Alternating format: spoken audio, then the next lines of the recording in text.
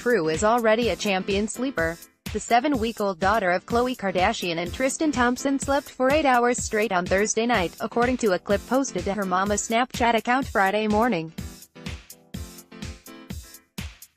So last night, my girl slept from 7:30 p.m. and woke up at 3:38 a.m. She slept that entire time. That's a huge blessing, let me tell you, the good American designer, 33, said in the video.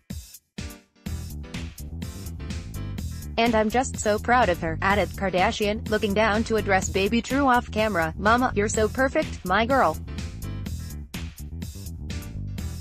Thank you, my love. Want all the latest pregnancy and birth announcements, plus celebrity mom blogs? Click here to get those and more in the People Babies newsletter. Related gallery, it's true love. The cutest photos of Khloe Kardashian's daughter Kardashian reveals that the extra hours of sleep baby True got didn't necessarily carry over into her own energy levels. But as a new mom, she understands that's her new normal.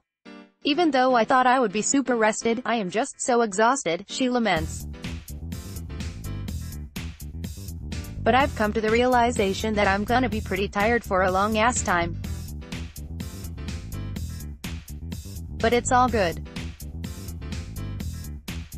I'm kind of excited. Related video, Khloe Kardashian bears toned tummy 6 weeks after giving birth, and Kylie Jenner follows suit. The Keeping Up with the Kardashians star has used social media quite a bit as of late to share her parenting journey with her followers, from her post-baby workout routine to some of the more surprising bits of motherhood.